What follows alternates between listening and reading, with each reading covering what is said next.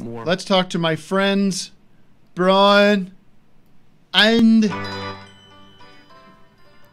Michael. Yeah. Oh, yeah. Deodoro, Lizard. Deodorio from Lemon Twigs. How you doing, boys? You doing all right? Your record's coming out, man. You coming out with a new record. It's the greatest day of the year. Tomorrow is. Where are they?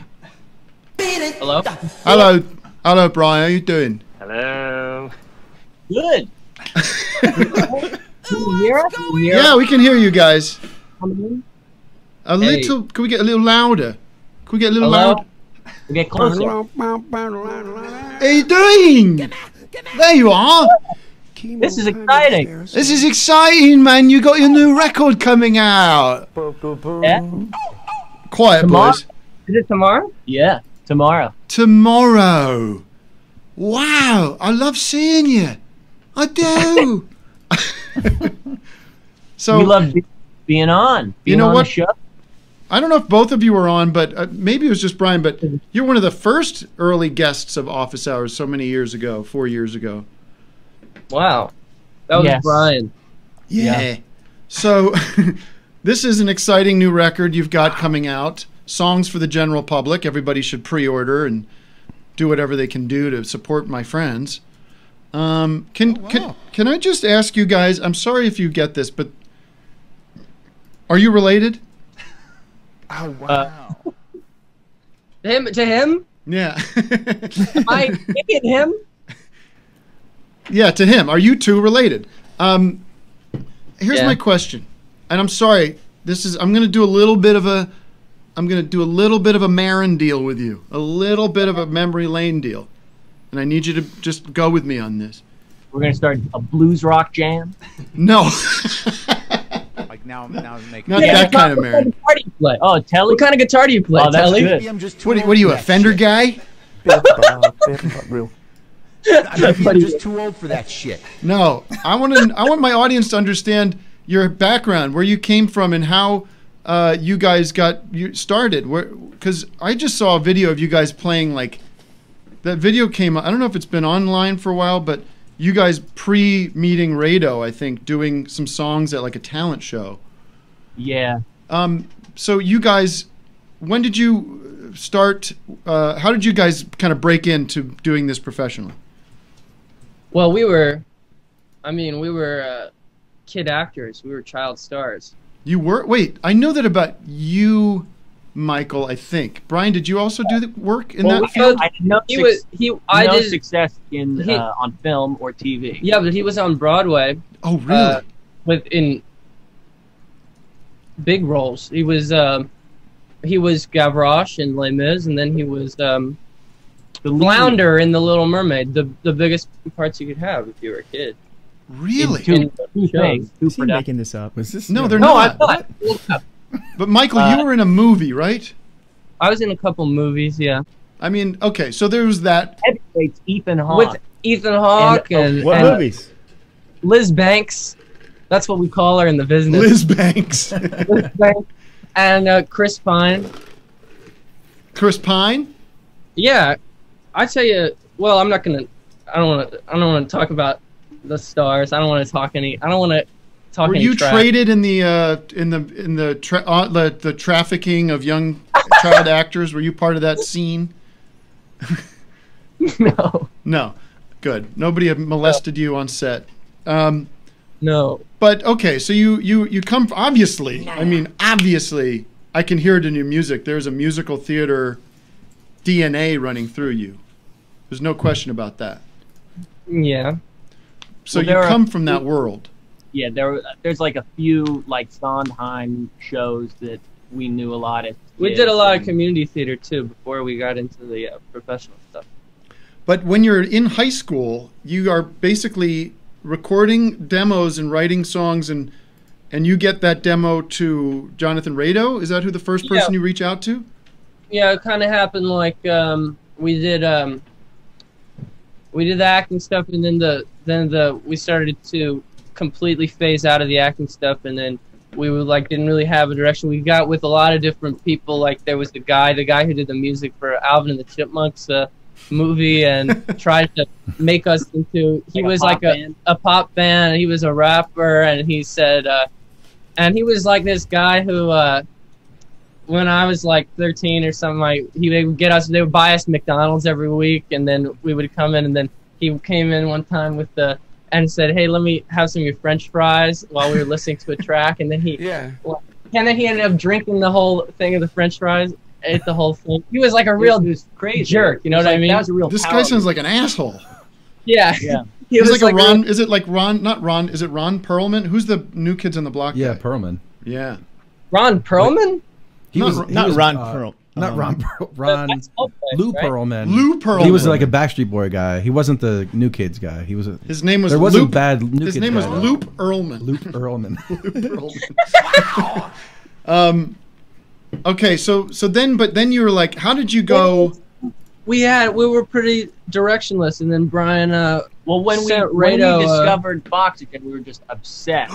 And Really? We were like the biggest Boxygen. And then I would have been 14, and Brian would have been 16, and then we would have sent him our stuff, and then he said, "You want to come and record with us?" So then we met up in New York on a school break, and we recorded our and then first album. and then we went to Los Angeles on the school break. You had was it spring break maybe? Oh, it was winter. Winter break over the holidays. You are 14 and 16 years old. No, we would have been then 15 and right. Okay, 15 and 17 years old. You you basically send blind, as Eric and I did with Bob Odenkirk, as people do. Right. You just blast somebody with your stuff. He loves it and says, if you can come out. Does he know how old you are at that point? He must. Yeah, that's part of it. Yeah, I mean that was. I think we related to the fact. I mean, Boxygen. They were really young when they did their high school albums that they did. So I mean, we related to that. So you'd make the whole first record during that break, or is it sort of a back and forth a little bit? No, we did 2 weeks, and we made the whole. I did like a bunch of like string overdubs and horn overdubs after that, but all the instruments. Just Brian playing all that stuff. Right. But all the instruments were recorded in that 2 weeks, and most of the vocals. But there was some.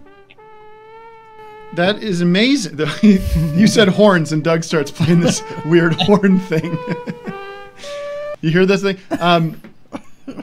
Okay, and then you guys explode because that first record of yours, in my opinion, is like it's got to be on the top. It's got to be on a list of like greatest first albums by an artist. It's like so fucking strong. Thank you, Tim.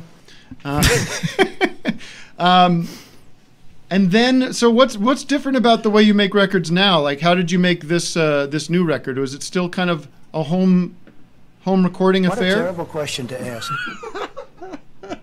Well, we just did it. We did a lot of. We were jumping back and forth between here and Radio Studio in Los Angeles. Oh, you did a lot of it there. Yeah, the whole operation. I did some of it just at night when Rado wasn't in the studio, using his equipment, and then Rado helped us a lot with the post production, and we redid things, sounds, and everything. There's a lot of like. I don't know. The main difference, I think, is with our first record, we were so enamored with recording on tape and the way Rado recorded, and we just loved the sound of his studio. Yeah. And he was still figuring it out, you know. But now, you know, it's a number of years later, and Rado's studio is like everything's upgraded. Yeah, I mean, it's pretty just developed a lot. Yeah, and, it's a pretty like our standards have, you know, shifted. Well, let's transition to what we all want to talk about, what we all need to talk about, is your involvement with my record. We came in for like 2 days. Okay. Well, yeah, these were big days. That's a great fucking record, man. We got a lot. I have a little video of you guys doing a little harmonies. Huh? Can I? Do I have your permission to play that right now? Sure. There's no. There's no nudity in it or anything. You're not saying the N-word or anything. It sounds like a dope band. I just want to show, because that, before I show it, it was so exciting for me to get to have you guys come in and get to work with you, because I'm such a fan, and I'm really so impressed with your talent, like your skills. Now I'm getting excited. And your instincts and your knowledge of music, and you know, we did a few songs together, and then, you know, Brian did a lot of overdubs on the record, but then getting to see you guys sing together, doing these harmonies, like some oohs and ahs and stuff, but also to see the way you guys work together was really fun, because you're brothers and you're like finishing each other's sentences, and I felt like it was like, I assume you guys get along well, but it had kind of like a it had like a Davies Brothers kind of vibe going on, you know, like the Kinks, kind of a little arguing, a little like, no, you did, like, it's, so this is the moment, and we'll just play this real quick and you could see it. Oh gosh. And how did your hair get so long, Michael? It's kind of fun. Pills. It's a wig, clearly. Horse. All right, here it is. Can you play it? Horse pills. Oh, hold on. They're having an It's issue. all mush. It's a But it's kind of fun. Here it is. Let's Love the audience. away. Yeah, we'll see that. I don't like. So maybe. You should put it No, there. no, I don't want to. I don't want to follow it then. No, Yeah. there. Oh come away. I'm not hearing it. Yeah, I don't hear it either. Now let's just do the original thing that you were saying. Oh come away. Wait, what are you? I don't want to go. All right. Could you not hear that, I guys? hear it. They couldn't hear it. Oh, No. okay. Well, they said they can't. What are they? I assume that it was just some genius arrangement. It was actually. It was very pretty. But you guys are both finishing your sentences. Like, no, you do this. It's really. I loved it. I was in heaven, working with you guys. It was a lot of fun, and the songs are great. It's a great record. And you know, I think I said this, but the video for Fear of Death it's everybody that's in that video is on the record, but not the ones playing that song. So that solo in that song, which is amazing, is you, Brian, playing it, but it's some other dude, Mike Bloom, pretending to play it. And he learned how, like you. I said it to you. I was like, "Are you okay with this?" Because I don't know what the rules are for that. Like, it's not. It's whatever, right? It doesn't matter. It don't matter. That's great. I wouldn't have remembered you playing that. You know, I would have just assumed that you overdubbed it, because you know, I mean, I think we did dub over that, which was interesting about that song was that we dubbed over some other instruments, and it was like we were playing the live drums, but it was a whole other take. Right. Yeah, you're right. We played over the original take and then took out the original stuff. So what are you guys going to do? I saw you were on Seth Meyers. That's cool. Yeah, we did that. Did you watch the show? No, I didn't. I just watched the clip. I just watched your clip. I didn't watch the whole show. I'm not watching those shows. That show is crazy. But I mean, this is bizarre. But the clip was good. How much overthinking from their side went into your appearance? Huh? How much overthinking on their side went into your appearance? Like, how many? Was it easy? They didn't do anything. Oh, Yeah, okay. it was No, very easy. we could have done a video of us on the webcam, you know, whatever it was. But we wanted we to wanted to make do it cool because we thought, well, It's they're going to be gonna a pretty high production value. right. But then But we then were we very watched the surprised. show and it's like he's on a webcam and everything, and Oh, he was there. no, like Oh, right. no, Yes, I see what you mean. No, everybody was just I know. You They know. still haven't figured it out. They keep trying to like set design everyone's homes. They're putting like a picture of a sailor behind him, and really awkward with the jokes and then the no laughter, and I mean all of those shows. I mean, yeah, They it should really do it. exposes the hollowness of those shows. Like when you take the fake laughter out, you're like, this shit's not funny. What they do in WWE is they put the whole lot actually. Sorry, the guys are freezing My cold. fingers are numb. You know, we also There's something we need to address from the YouTube chat going on. Uh-oh, what? Which is they're calling us out on our inconsistency about shirt policies. But I do want to clarify that you're wearing a shirt. Yeah, they both have shirts. But the way it's cropping on YouTube, you need to stand up a little more to show that you are indeed wearing a shirt. Michael, can you just prove to our audience that you are wearing a shirt? The nipples are covered. I'm sure I'm wearing pants. Oh. By the way, there's no policy. I might allow shirtlessness. No, I wouldn't not wear a shirt. I thought. You just can't see the thing. I will say. Go ahead, Brian. You have the final word. This is just what they do. Is they have the whole backstage locker room. They bring them all out and they react to things. So they'll have wrestlers that react to if someone does a move. They go, "Oh no! Oh wow!" But they should do that with those TV shows and have the staff laugh at their own jokes. I think they do that a little bit, but it's not. Maybe the audio's not coming through well. I don't know.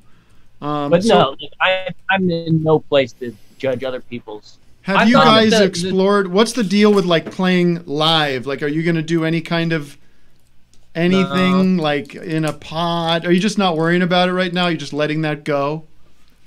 I just want to do more records. I want to be able to put out more than one record a year, you know. Well, listen, if we could get more records from you, that would be a blessing. But I have to say, I took John C. Reilly to see you guys play. Like whenever you played in LA last time. We were like, we wet our pants. We were flipping out. It's like you guys put on the best live show, I think, by far. What's it like being the coolest guy in town? Okay. Well, that's great. It's up to you. Thank you. So I hope you can get back out there and the audience can see you in the flesh, because it is just like a fun dynamic. It's like going to see Bowie back in the Ziggy Stardust days. Okay? All right, guys. Congratulations on another smash. And thank you so much for having us on. Yeah, I hope I see you in the flesh one of these days. And all the best. Okay. See you guys. Thank you. Bye. Bye. Bye. Let's hear it for the Lemon Twigs. The pounding. Wow. The pounding.